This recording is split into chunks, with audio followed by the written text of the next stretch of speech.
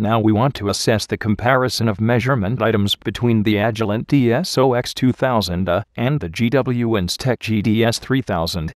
First we test the Agilent DSOX 2002A.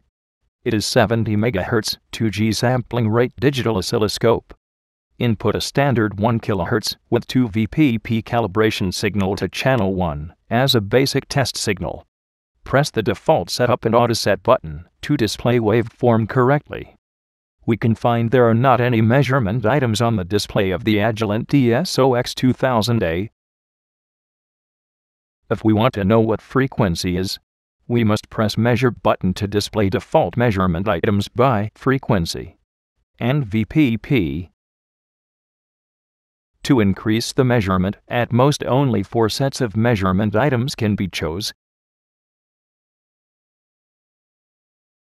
When the cursor is selected, the original measurement items will disappear and become the cursor test item.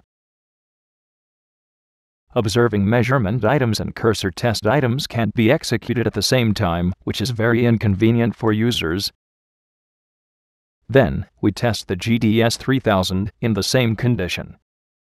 First we input a standard signal to channel 1 as a basic test signal during the validation of the Instech GDS 3000. When we press the default setup and autoset button, we can clear see 6 digits frequency counter directly display on the right-hand bottom of the screen. When we choose more measurement to add, up to 8 test items can be selected in a single screen. The frequency counter won't be disappeared when executing cursor test. Another independent cursor measurement is displayed on the top left screen. Besides, we can observe measurement item and cursor test item simultaneously. Compared to the Agilent DSOX 2000A, the GW Instech GDS 3000 can provide even more satisfactory measurement selection to user.